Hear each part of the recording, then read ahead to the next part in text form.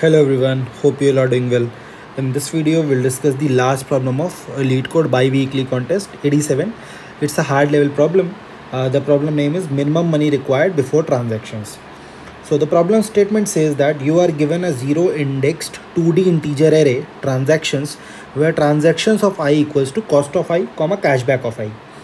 So the array describes transactions where each transaction must be completed exactly once in some order.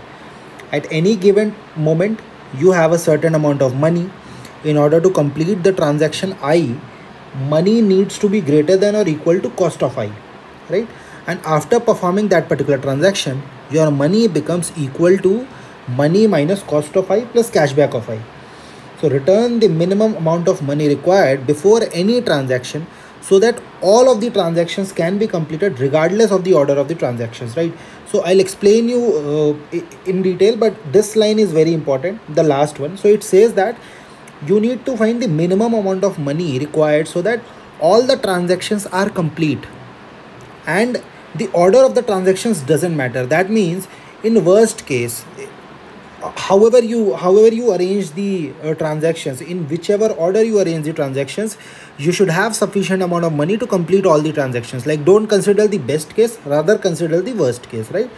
So this is what the problem is saying. Let's jump into the some explanation, some part of thing. So it says you have some transactions, right? You have some transactions. It's a 2D array. Let me say it is something like 2, 1. We have 5, 0. I'm picking up the first example itself, and 4, 2. Right? This is what it's saying. So it says that suppose initially you have X amount of money. So if you perform this transaction, what will happen? Your the new amount that you will have will be X minus 2 plus 1. So the first element in the in each of the array represents the cost of that transaction, and the second element represents the cashback. So it becomes X minus 1. What about this one? So it becomes X minus 1 minus 5 plus 0. So it becomes X minus 6. And for this, it will be X minus 6 minus 4 plus 2. This is what you lose, this is what you gain. And finally, obviously, you get X minus 8. So this is what the problem is saying. Now, this is one of the orders that we took. There can be a possibility so that we rearrange these transactions so that we need more money, right? We need more money. So this is what the problem is saying. Now let's divide our problem into two parts. One will be where we incur loss and where we incur profit. What do we mean by loss? So a transaction will result in loss when cost is greater than cashback for that particular transaction, right? And this is the other way around. Cost is less than or equal to cashback, right? So if we consider the worst case, then there are multiple things to consider. Let's first consider the worst case. So briefly, in worst case, what I'll do, I'll perform all the transactions which are giving me negative value first, right? Like, in whichever transactions I'm incurring a loss, I'll perform all those transactions first, right? So what is the amount of money I will need to perform those transactions? So that will be so for the ith transactions, I will be needing cost of I minus cashback of I. This is the amount of money net that I'll be needing for the ith transactions. I'm talking this about the transactions in which I'm having loss, right? Because I spend X and I get Y. So net amount I need this much, right? So what I can do, I can calculate all these values and sum it up, right? So my sum becomes equals to summation of X minus Y, and this is for all the losses that I'm having, and this is basically cost of I, and this is cashback of I, right? This is one of the things. Now just consider one thing. Suppose you had these transactions which were giving you losses, right? So if I take the last transaction which was giving you loss, right? This is the last transaction. So just think that if the cost that was needed for this transaction was let's assume cost 1, and the cashback that you were getting was cashback 1, then just see, you are getting the cashback only after you are able to complete that particular transactions, right? Only after you are able to complete that transaction. So that means whatever this value is, I need at least this amount of money to fulfill the transaction, right? To fulfill this transaction. So what I can do, again, let's talk about the worst case for all the losses that we are having. So I have summed up all the differences. Now the transaction, among all the transactions in which I am having the loss, the transaction having the maximum cashback can take place at the last. So that means this is the extra, this is an extra amount of money that I will be needing, right? Because to perform this transaction, once I perform this transaction, then only I get this money, right?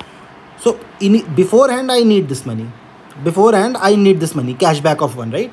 So that means whatever sum I have got, let's call it S1. In the first phase was calculating the difference for all the lost transactions, plus consider a value. We are not adding something, considering a value of maximum cashback that we can get. Max cashback. Why? Because the transaction having the maximum cashback, if that happens at the last, then that is the extra amount of money I'll be needing, right? So this is one of the major phases of the problem. What about the second phase? Second phase is I have encountered all the transactions in which I was having loss. This is done. I need to see what are the transactions having profit. So suppose these are the transactions in which I am having profit, right? Some transactions. Now just consider, among all these transactions I am having profit, right? But just consider if there is a transaction which has the maximum cost, so that is an amount of money that I'll be needing upfront, right? Because this is the maximum cost. We are considering the worst case. Worst case will be you need the maximum amount of money upfront only. So if the transaction which is among all the transactions which is giving me profit, if the transaction which has the maximum cost, if that is happening at the first position, obviously after the lost transactions are complete, so I will be needing this money as well. Let's call it cost 1 or cost 2, right? So what are the things to consider? S1 plus 2 things to consider: max cashback. Now this is for the transactions in which I am incurring loss, and max cost. So this is for the transactions where I am getting profit, right? I hope you have understood max cost, because if the transactions which are giving me profit, if the max cost transaction happens for the at the first place, then I need upfront this amount of money. And for the transactions which are giving me loss, cashback is required, because max cashback is required, because suppose these are the lost transactions. So the last transaction which has the maximum cashback, suppose I perform it at last, so I will get the cashback only after the transaction is complete. Now to complete the transaction, I will be needing some cost, right? And I have already added the cashback. In my equation. So I need to take care of this cashback. That is why I need the maximum cashback and I need the maximum cost, right? This is for the profit case and this is for the loss case. So finally what you do S1 plus max of cashback. You get a value, you get the max cashback value from the lost transactions, and you get the max cost value from the profits, right? You don't need to add both of the things. You can add the maximum value only, because so suppose this needs 8 amount of money and this needs 10. So obviously you will not be adding 8 and 10, right? You will be adding the max of these two, so that will be 10. So S1 plus 10, because this 10 will be capable of handling this as well, because after you complete this 10, you will be getting a cashback which can be adjusted here, right? So that is why. So yeah, this is the main logic. Add all the differences, because you need that amount upfront, and take the max of the cashbacks is for the transaction which are giving me loss, maximum cost from all the transactions which are giving me profit, right? Let's jump into the code. I think understanding the logic was the main thing here. Let me just fetch the latest code. Yeah, this is the code. So yeah, we can, on line number 3, I have certain variables: spend, cashback and cost. I am traversing the transactions, and on line number 5 you can see, if T of 0, like if the cost is greater than the cashback, then that means this is giving me a loss. So how much will I spend? I will increment by spend by T0 minus T1. That is the extra amount of money, that the diff amount of money that I'll need. Also, I will update my cashback. So I need to take the maximum cashback for all the lost transactions. Cashback equals to math.max of cashback, comma current cashback, right? So on line number 7, I'm updating. Else, if this is a profit transaction, so I need the maximum cost, right? So cost equals to math.max of cost and the current cost, right? On line number 9. Once I traverse all the transactions, so at last what I do, I return spend plus math.max of the maximum cashback that I want or the maximum cost I want. I return the maximum of these two values. So this will be my final answer. I hope you got a better feel of this problem. Yesterday's solution was not up to the mark because the explanation that was not too much detailed. So that is why I thought I'll upload a new video having more detailed explanation, right?